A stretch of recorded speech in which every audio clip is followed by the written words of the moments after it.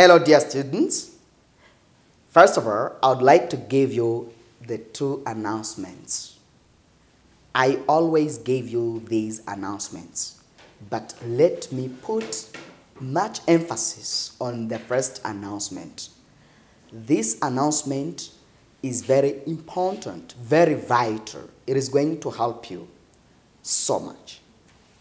So far, we have started the new English class for beginners. Kugeza ubu twatangiye ishuri rishya ry'abanyeshuri b'abatangizi Kimironko cyangwa kuri Zoom. Waza ukiga kuko uwiga Icyongereza niwe uri gutegura ubu buzima. English is the key to success. Icyongereza ni urufunguzo ruganisha ku ntsinzi ushaka kugeraho. Then come and learn English. Iyi program twayitangiye. Then we are going to start that physical class very soon. The physical class for new students. We have started the program. Program yagiyeho y'abanyeshuri bashya abariho n'abasanzwe biga abari kwiga nyine n'abasanzwe bari maze igihe biga. Ariko none uri buri mushya, if you are a beginner, tugiye guhera kuri good morning, how are you doing, nice to meet you. Tugiye guhera tukwigisha alphabets and how you can pronounce some English words. Tangiye kukwigisha how to introduce yourself, uko ushobora kwibwira abantu. My name is, I come from, I live at, I am very excited to see you here. Ibyo bintu byose nibyo tuzaheraho tukwigisha. Vuga Icyongereza neza. Then please come and learn English at Kimironko. Icya kabiri, ngwino no kuri Zoom niba utashobora kugera Kimironko. Waba uri hanze y'igihugu turagufasha. Nice. Then here, the second announcement is this one. We have the books for you. The books for you. English books. Urabona uyu muba w'ibitabo? Ibi bitabo ko ari bine ubifashe. Ukabyiga. Wazamura urwego. I tell you, I swear. My friend, I swear in the name of Jesus. Good. Then know these differences. Ugomba kumenya iri tandukaniro ry'aya magambo. You should know the difference between bring and take. There are people who confuse these two words.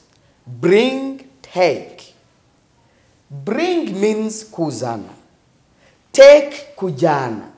When I say bring it here, chinzanire, bring it here. Take it there or over there. You take something there, but you bring it here. Then here you are going to nagukopeje. Ugiye kuzuza hano.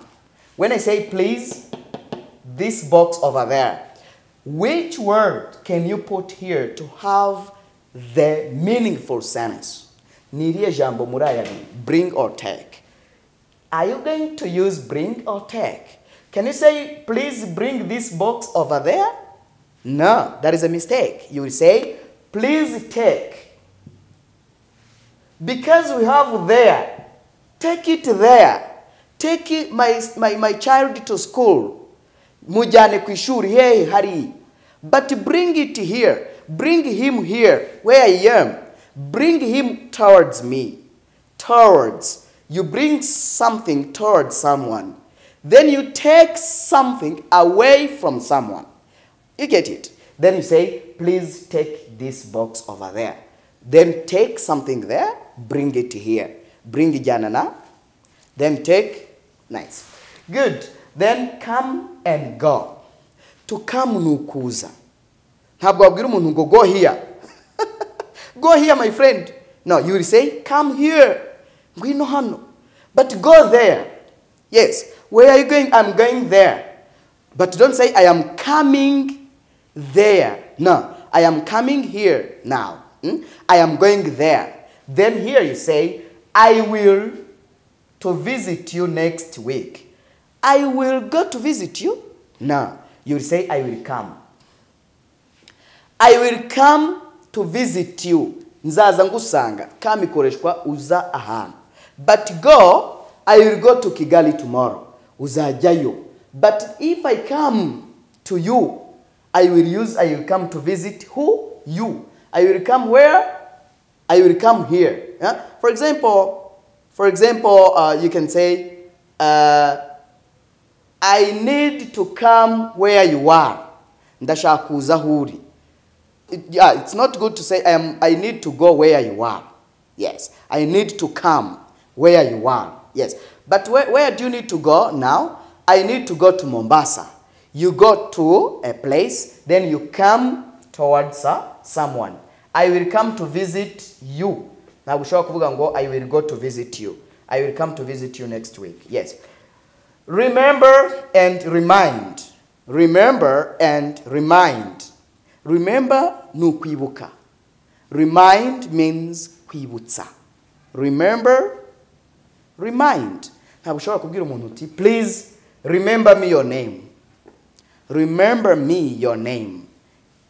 Ushaka kuvuga ngo nyibutse izina ryawe. You will use remind. Yes. Please remind me your name.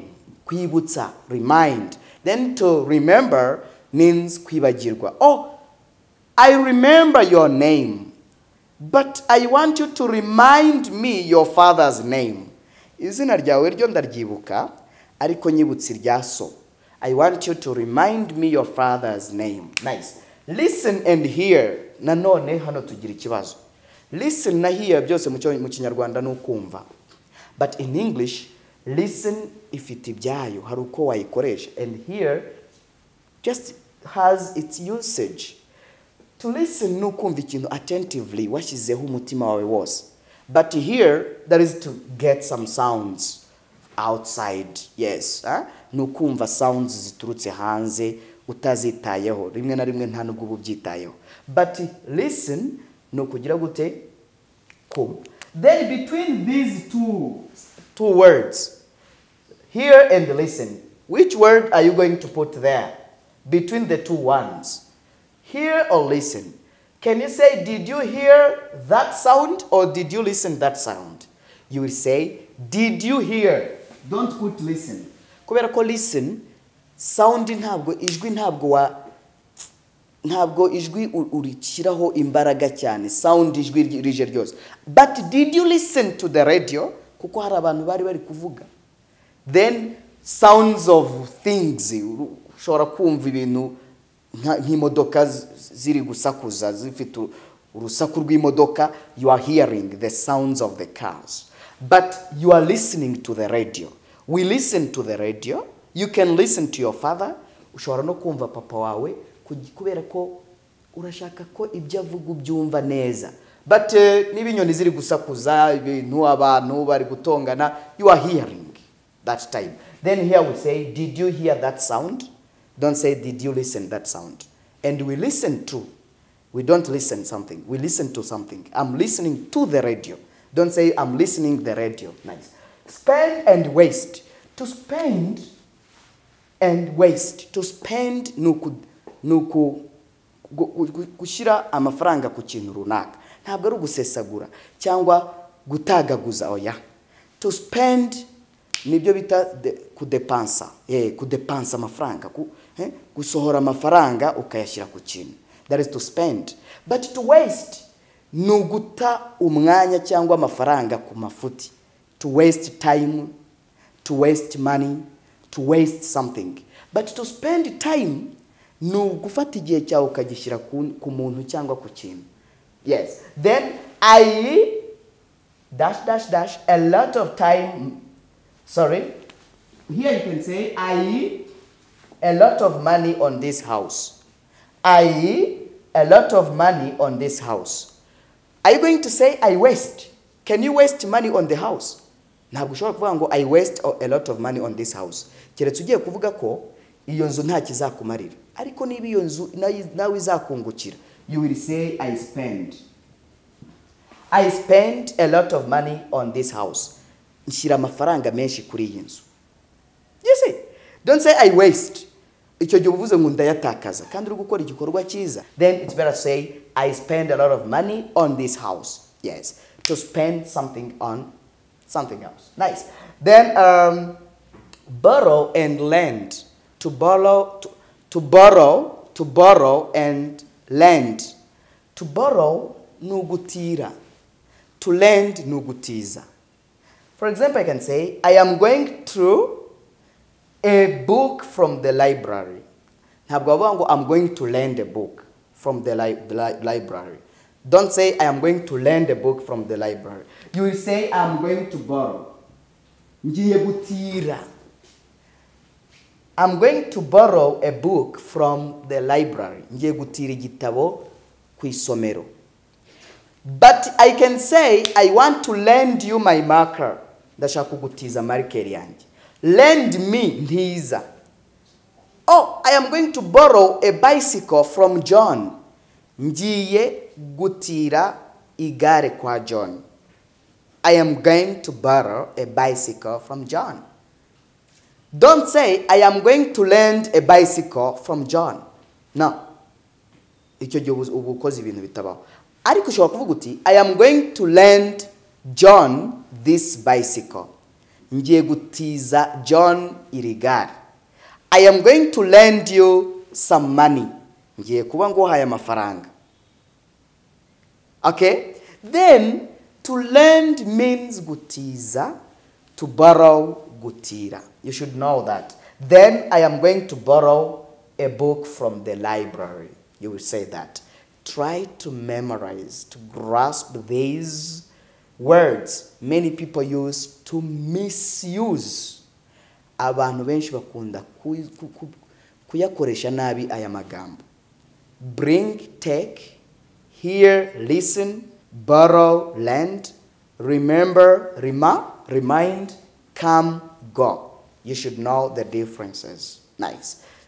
Now, I am going to give you the saying of today after getting this lesson. Are you ready to get the saying of today? Wamaze kumva, the difference between listen and hear, the difference between lend and borrow, the difference between come and go, the difference between take and bring, and the difference between remember and remind. Good. Then the saying of today is very simple and short.